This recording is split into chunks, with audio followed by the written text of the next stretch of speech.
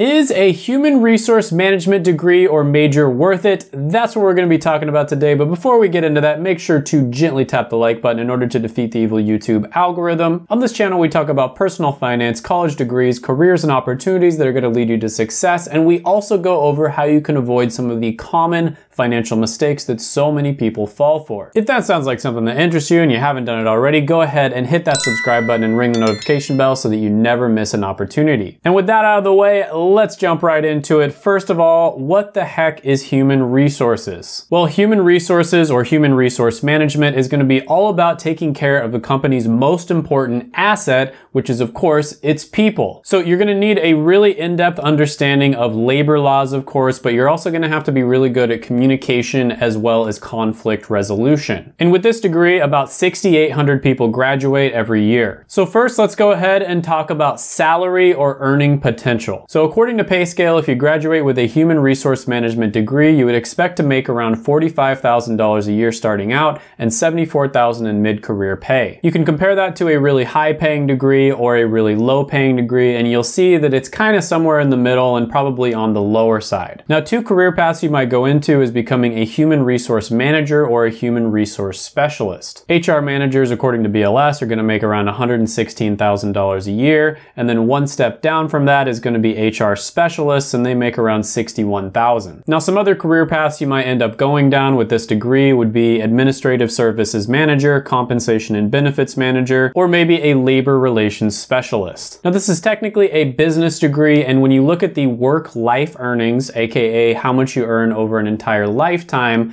business-related degrees tend to earn more than average. So the average over a lifetime is 2.4 million, and business degrees earn around 2.6 million. And then if you go into a business-related profession, then you'd make around 2.8 million. However, if you became a manager, you'd probably make around 3.3 million. Overall, HR is not going to be one of the higher paying business degrees, but at the same time, it's also not bad. So I'd say it's probably a little bit above average. So for this one, I'm going to give it a score of 7.5 out of 10 when it comes to earning potential or salary. Next, we're going to be talking about satisfaction. And for this one, I like to combine two different things, which is meaning and job satisfaction. So meaning is basically how much you think your job positively impacts the world in a significant way. And then job satisfaction is just how much do you enjoy doing your job on a day-to-day basis. So if your job was being a professional food taster and you just got to go around tasting food all day long, you'd probably enjoy that a lot, but it might be questionable whether you think it has high meaning, whether it positively impacts the world. So according to payscale, a human resources degree has a meaning score of about 54%, meaning 54% of people who graduate with this degree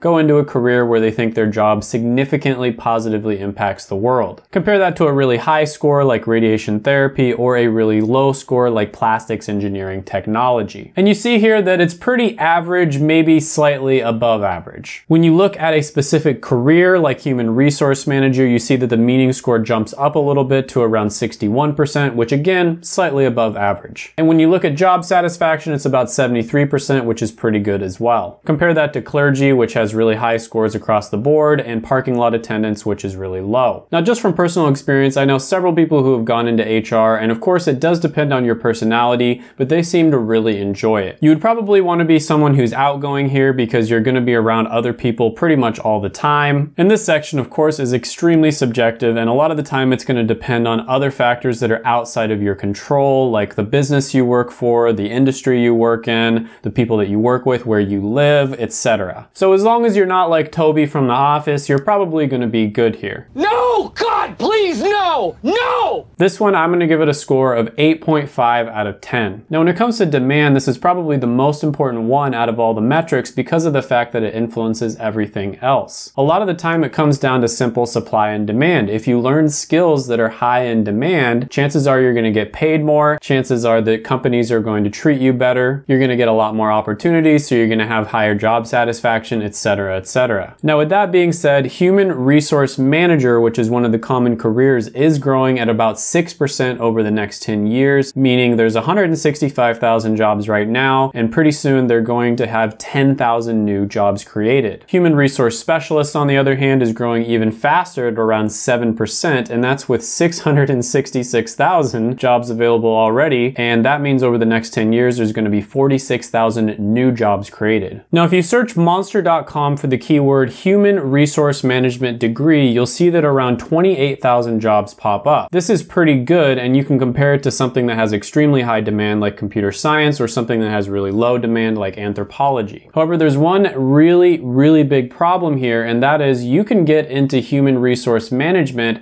with a bunch of different types of degrees. In fact, a lot of people end up getting social science or liberal arts degrees, and their plan is to become a human resource manager or a human resource specialist. So you don't necessarily have to get a human resource management degree in order to get into HR. To me, that's a really big red flag, because even if it's not saturated right now, there's a good chance it will be saturated soon because of the fact that all these other degrees can get into that particular career. There's little to no barrier to entry there, and so a lot of the time it might be a better idea for you to get a different degree, and you'll always have that option. On top of that, business-related degrees are known for being extremely flexible. You can get a business degree and go into all kinds of different careers. Human resource management is one of the few business-related degrees that kind of pigeonholes you to a specific skill set. So don't get me wrong, there are other career paths that you can go down, but it's not going to be as flexible as if you got an accounting degree or a finance degree. So for that reason, I'm going to have to give this one a 6.5 out of 10 when it comes to demand. Next, let's talk about X factors, and that's going to be anything that we haven't talked about yet, and I usually like to focus on skills, flexibility, and how easily something will be automated or outsourced. Now, like I mentioned before, over a lifetime, business degree graduates tend to earn above average, and there's a ton of different career paths that they can go into. Business degrees are great for combining with other types of degrees in order to make them more flexible and more marketable. HR management is kind of a little bit of an exception here though. Sure, you can combine it with certain other types of degrees like maybe psychology for instance,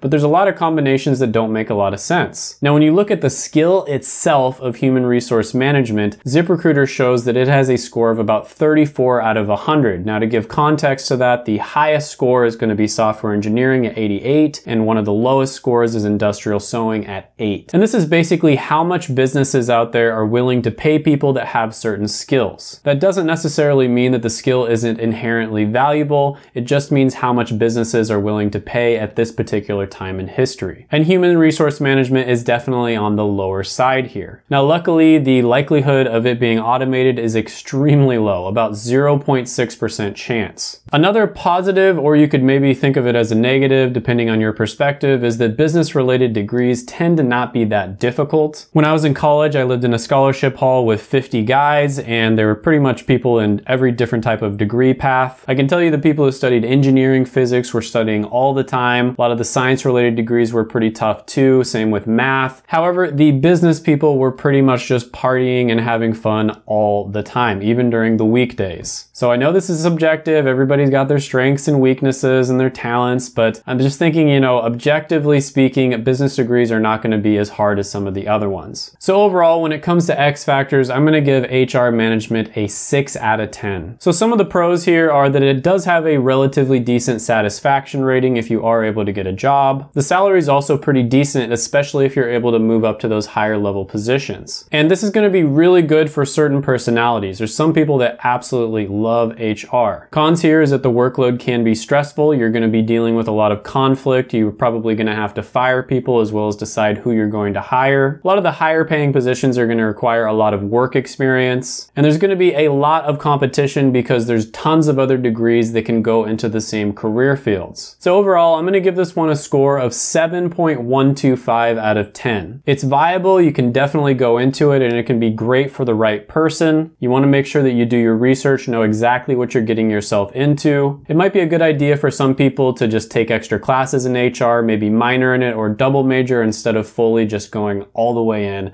and majoring in just an HR management degree. This way, if you end up going into HR, that's great, but you're also going to have some more flexibility. You're going to have other choices just in case you change your mind. Now, if you want more help doing research on the right college degree for you and you don't want to wait for my video to come out, check out my Patreon down below where I have the college degree ranker version 1.1. In my opinion, this is the best resource for college degrees that's ever been created. I know that sounds dramatic, but I worked really hard on this. And pretty soon I'm going to be coming out with an even better version 1.2. If you haven't done it already, go ahead and gently tap the like button in order to defeat the evil YouTube algorithm. Hit that subscribe button, ring the notification bell, and comment down below any thoughts, comments, criticisms, etc. that you have on the video. Sharing the video really helps a lot. Share with any friends who you might think this would be of interest to. And before you leave, check out my other videos right here. I made them just for you.